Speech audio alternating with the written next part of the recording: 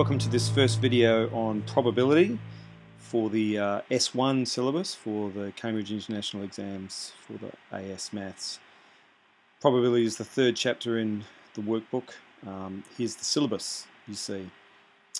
Students should be able to evaluate probabilities in simple cases by means of enumeration of equiprobable elementary events. And there's some big words there. E.g. for the total score when two fair dice are thrown, or by calculation using permutations or combinations.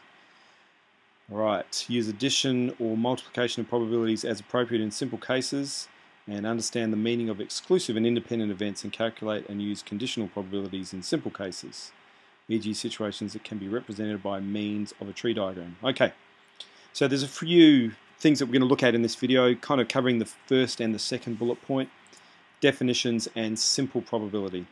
So here's some basic definitions, some words that you probably have already come across. So just a reminder, we're doing experiments such as throwing a pair of dice. One performance of the experiment is called a trial. The outcome is the result of the trial. The sample space is the set of all possible outcomes. We're going to talk about sample space in this video. And an event is a subset of the sample space, such as scoring an odd number when we roll two dice, when we are scoring an odd total. Okay, there's two branches of probability, experimental and theoretical.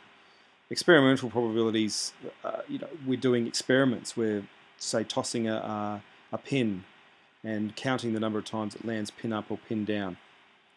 But in this case, we're going to deal with theoretical probability, really. So here's the formula for theoretical probability. The number of ways an event can occur divided by the total number of ways. So P of A, you're going to see this a lot, is said the probability of A. Some definitions here. Intersection. You will have seen this in sets in IGCSE. The intersection of two events is that area there. It's said probability of A and B. It's the upside down U thing here, probability of A intersection B. Mutually exclusive means that the two events do not have an intersection. So the definition of mutually exclusive is the probability of A and B happening is 0. Slightly trickier one, independent. Independence means that the two events do not influence each other. And if two events are independent, then if you want to find the probability of both happening, we just multiply their individual probabilities. That's a very important idea right there. And that's the way that you prove two events are independent. That formula there. The union of two events is one or the other, or both. So it's that shaded area there. So it's A union B means A or B. It's written with a U in between them, which is good. And here's the formula, which I'm going to show you how it works later on. A union B. Complementary is another word that you need to know. The complement of event is just the probability of the event not happening. So if event A was the event that it rains today, A dash would be the event that it doesn't rain today. Example. A single fair die is rolled. Fair means that it has equally likely chance of coming up 1, 2, 3, 4, 5 or 6. Event A is getting an odd number and B is rolling a prime number. Okay, so let's write these out. So A, odd numbers, 1, 3 and 5. B, the prime numbers, 2, 3 and 5. We can put them in our Venn diagram so it looks like this. So the outcomes that are in both A and B are 3 and 5. Okay, so the probability of getting A and B is 2 outcomes out of 6, or 1/3. So the answer to B, probability of A intersection B, is 1/3. The probability of A union B. Well, we could look at our Venn diagram and add these three probabilities together. 1/6 plus 1/3 plus 1/6, which would give us 2/3. Or we could use the formula. The probability of A or B is the probability of A plus B minus the intersection. So a half plus a half minus a third. Are they independent? There's only one way to try, or to tell. The probability of A intersection B we've worked out, that's 1/3. The probability of A is a half, the probability of B is a half. Put that in the formula. since 1/3 is not a half times a half times a half is a quarter, A and B are not independent. Are they mutually exclusive? Well, the intersection is clearly not 0. The intersection is a third, so they are not mutually exclusive. Another way that we look at probability is by drawing out what we call the sample space. So here's a really basic problem that you would have seen last year. Rolling 2 dice now, adding them together, and we want to know the probability of getting a total of 7. Okay, we could start to list them out and think about it. We could get 1 on the first die and 6 on the second, and start to list them out. It's much easier to draw a diagram and look at what we call the sample space. So let's go ahead and do that.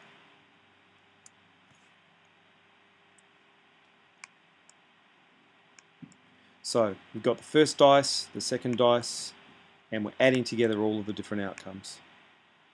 So there we go. There's our sample space. There is 36 different outcomes, and each one of these outcomes is equally likely. So what's the probability of getting a 7? We can now count the number of 7s. There is 1, 2, 3, 4, 5, 6 outcomes that give us a total of 7.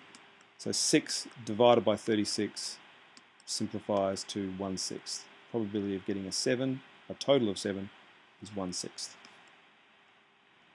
Here is another problem where we're not adding the 2 dice together, we're actually multiplying the 2 numbers. So we could do a similar thing here. Write out the sample space of when we multiply the 2 numbers together. And there we go, there's our 36 different outcomes. What's the probability of scoring 12 or more? Okay, so let's identify in our table there the values that are 12 or more. If we count them all up, there's 17 outcomes out of the 36 that are 12 or more. So that's another example of using the sample space to get the probability. In this example, we've got 2 fair tetrahedral dice. So they're dice with 4 sides, not labelled 1, 2, 3, 4, but labelled 1, 1, 3, 4. So just a little bit of a twist there. And we're going to roll them both and add the numbers together. So here's the sample space. First dice, second dice, and we're adding them together in each case to get all the numbers. You can see there's now 16 different possible outcomes.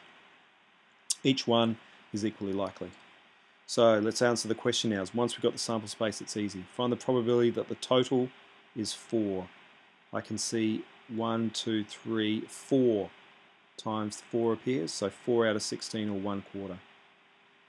What's the probability that the total of the 2 dice is more than 4? So more than 4 doesn't include 4, so 5 and above. 1, 2, 3, 4, 5, 6, 7, 8. 8 out of the 16, so the probabilities are half. The probability that is less than 7, okay, less than 7, so that would be everything but these 3 here. So we've got 13 out of the 16 that are less than 7. And in E, both dice show the same number. Alright, so we need to look a little bit closer here. Certainly 1, 1 here, 1, 1 here, 1. All of these 4 here are going to show the same number. 3 and 3 here, 4 and 4 here. So if we count them all up, looks like that we've got 6 out of the 16 showing the same number. So 3/8. You can write these as decimals, but I think it's nicer here to just write it as a fraction and leave your answer as a fraction. Okay, got 2 events for F, getting a 4 on the first dice and getting a total of 8. Are they independent? Are they mutually exclusive? Okay, don't go with your gut instinct. It's not about gut instinct. You've got to go with the probability formula that I showed you before. And here it is here. If they're independent, then this is true. Okay, so let's look at the left-hand side of this equation. What's the probability that the first dice is a 4 and we get a total of 8? So the first dice is a 4 and we get a total of 8. There we go. 1 out of 16. So the probability of A and B happening is 1 out of 16. Okay, the probability of A getting a 4 on the first dice is clearly 1 out of 4. We've got a 1/4 chance just looking at rolling the first dice. What's the probability of getting a total of 8? Looking at our table now, there's a 1 out of 16 chance of getting a total of 8. Okay, put all that together.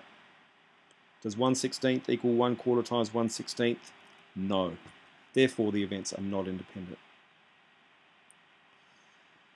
In fact, you can't get a total of 8 unless you get a 4 on the first dice. So clearly these two events are not independent. Clearly the second event happening depends on the first one happening. So definitely not independent.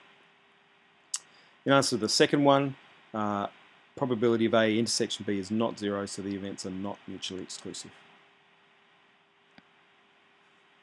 Last example here, we've got a table where we've asked 100 people about their smoking habits.